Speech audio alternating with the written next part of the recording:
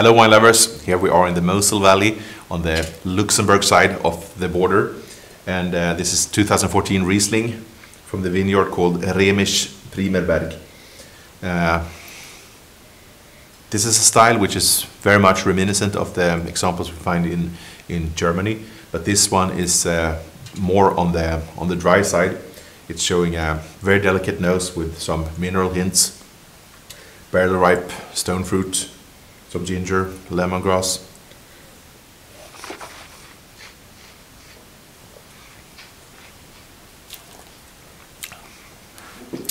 And does have a really, it's a quite light body, but excellent flavor intensity here with mouth-watering freshness, good brightness and clarity, with a long and pure finish.